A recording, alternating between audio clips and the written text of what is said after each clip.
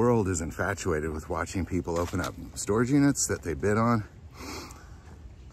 And so often they find guns in those storage units. People love to watch people find guns in storage units for some reason.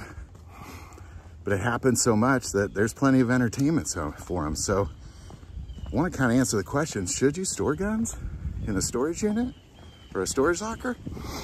Now, before I get into it, I do want to take a moment and thank our sponsor, Victory Chrysler Dodge Jeep Ram, for not only supporting our channel, but being the hands and feet of Jesus Christ by having ministries like food pantries, serving hot meals all over this country, building orphanages all over this world, battered women's shelters all over this country. So I'm going to put their link below. Check them out. Click that link. Go check out their Giving Hope Fund, which will tell you about their ministries. If they have a ministry in your hometown, I recommend you buy a car from them. They can ship it to you anywhere in this country, potentially in the world, if you work with them quite the right way, I guess.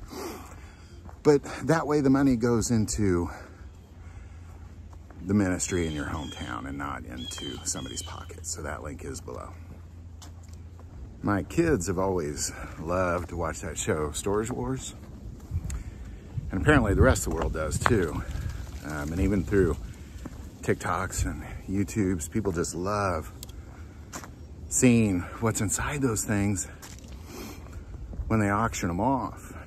Now, personally, I am surprised how many times that people go into those things and they find guns. So I want to kind of talk about, well, should you store guns in storage lockers? Well, I guess the answer is no. Of course you shouldn't store guns in storage lockers for several reasons. Number one, it could get robbed. Number two, you could lose track of it. You could maybe find yourself in a financial situation where you can't pay the bill and now you just lost your guns. Why should you owe somebody else money for your guns? Now, I also want to kind of say to that where I believe your guns should be all the time is in a safe in your home or on you personally. That's it. Like, that is it.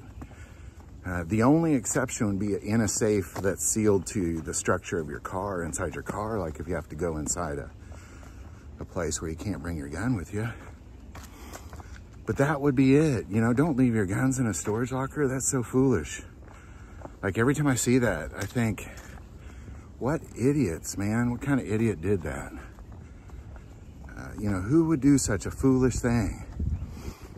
So what's the consequences of your guns getting stolen? Well, or picked up by somebody off of a bid in an auction, buying your thousands of dollars worth of guns for $100 kind of thing. But the big problem is then your serial numbers are out in the world. And if somebody commits a crime with that gun, ultimately that's for sure 100% coming back to you, because they do reverse tracing. If that gun is found in a crime, they go to the producer of it, who tells them which distributor they sold it to, who tells them which gun store they sold it to, which then gives them your name and address. And then you're out there. Then suddenly ATF or FBI or local police are banging on your door, asking you where your gun is. So, and the other piece is, like, what if you pass away? Your kids aren't going to have access to that storage locker necessarily. It's just, I'd say the only exception to in a safe in your home or on your person, the only exception I would say to that would be, like, if you have a really expensive gun, maybe in a safety deposit box, like a collector, like let's say you have George Washington's muskets or something. Obviously, I wouldn't keep those in a safe in your house. I'd put those in a safe deposit box. That'd really be about the only exception I'd have,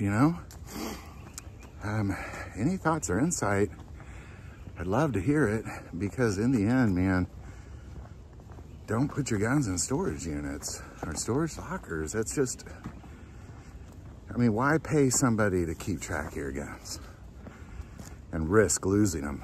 Not some of them, all of them. Risk losing them all. That's crazy talk.